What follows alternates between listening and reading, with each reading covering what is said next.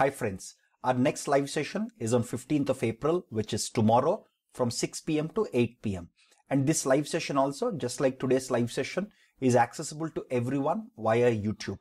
I'll also provide you the YouTube link for the live session in the description section of this video.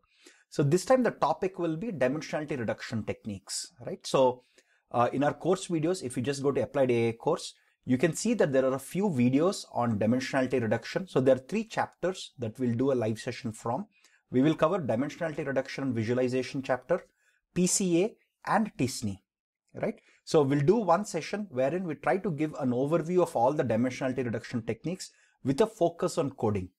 So I strongly recommend everyone who is planning to attend this live session to go through these 3 chapters from our course videos, which are freely accessible to everyone, so that we do not have to repeat the same mathematical concepts that we have already covered in the course videos.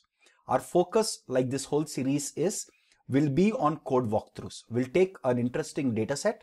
We'll try to understand how to perform dimensionality reduction, simple data pre-processing like normalization, standardization, etc. And we'll also learn how to apply principal component analysis, how to analyze the results. Also, we'll apply t-SNE on it, right? So please understand that I will not be repeating the mathematical concepts that we've already covered in the course videos.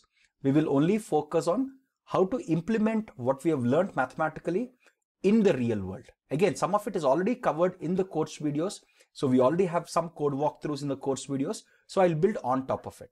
The prerequisite that I'll assume is that you have gone through these 3 chapters in our course videos, right? And as I've just mentioned a while ago, it is accessible to everyone. I'll share the YouTube link. In the description section, I'll also give you links to the videos so that you can directly go and check out from this video itself, right?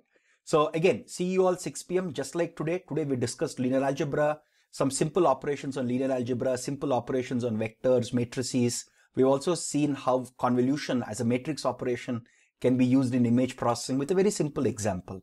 Tomorrow we'll continue on that and we'll try to apply all the linear algebra, all the matrices, methodologies, operations on matrices that we have learned in the course videos to the task of dimensionality reduction and visualization.